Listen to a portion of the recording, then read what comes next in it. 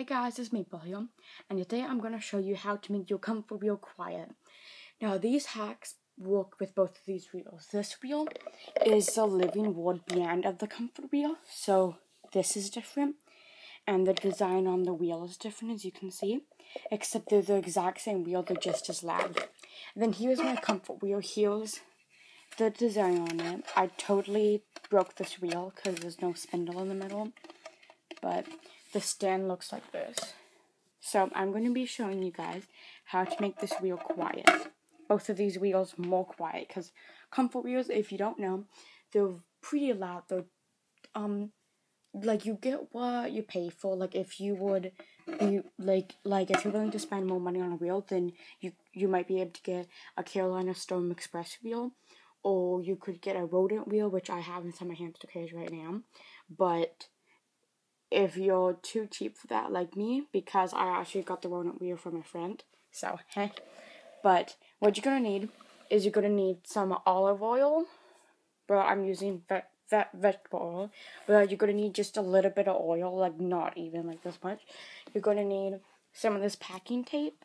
Paper towels are optional. And you're gonna need some scissors and hair elastics like these. This one is kind of thick, so don't use these kinds. Use like ones like these kinds, like these. You could use rubber bands too, but this is all I had, and they work just as well. So I'm just going to show you an example with this one.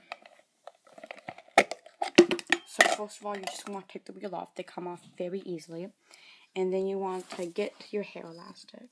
So, like my wheel without the hair elastic, it rattles a lot. So I'm just going to put it back in.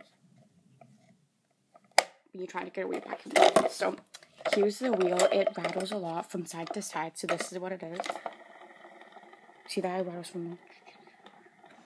And that's what we're trying to stop. So take your wheel off and you get your hair elastic.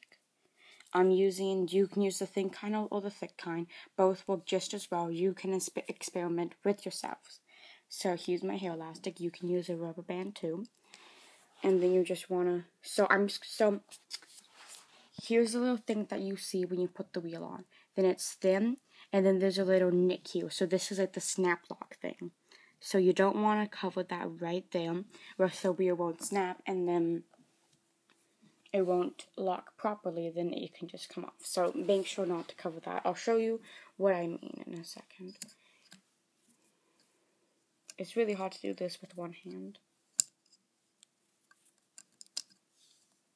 So if you have too much, just wrap it around the end here.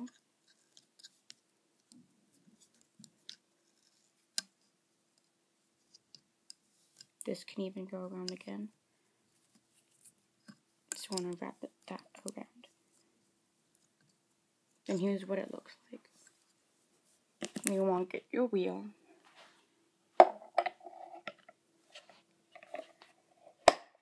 And you want to make sure that you hear that snap lock. And then it's not as rattly. This won't work, but with all wheels, you just have to get that rubber band like that. This won't work with all wheels. It's not a definite hack. It might just work with some wheels. For an example, on this other stand, I used a thick elastic, and then you guys can see how that works. Get that stand out of here. Okay. And it still snaps, I think. No, it doesn't snap. No, it does. And then I think I actually prefer the other one better, but it really depends on your wheel.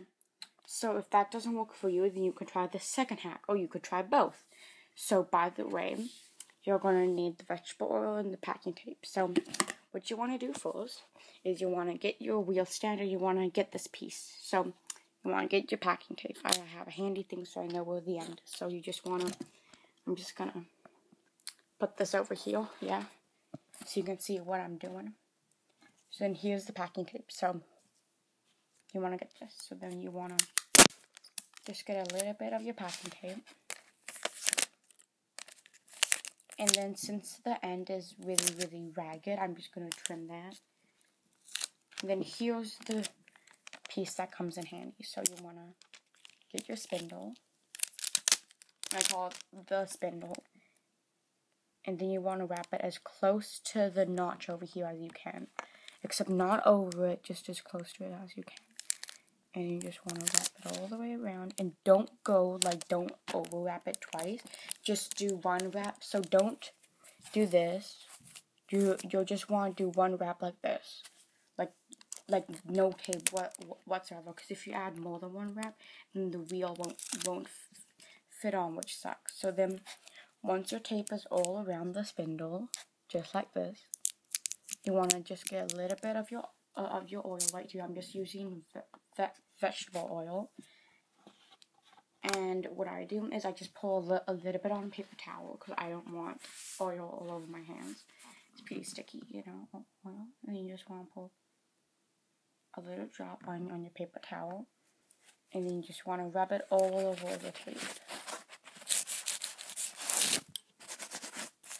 Then once that's good, you can put your wheel on and try it out. Now my comfort wheel is broken. As you can see, the spindle came off, so that's why I'm not using it at the moment. So you just want to put your wheel on. I can hear a difference for me. You guys might not be able to because the camera doesn't pick up on it. But I'll say this hack works. So that's 2 comfort wheel hacks to make your wheel more quieter. I hope you guys enjoyed this video.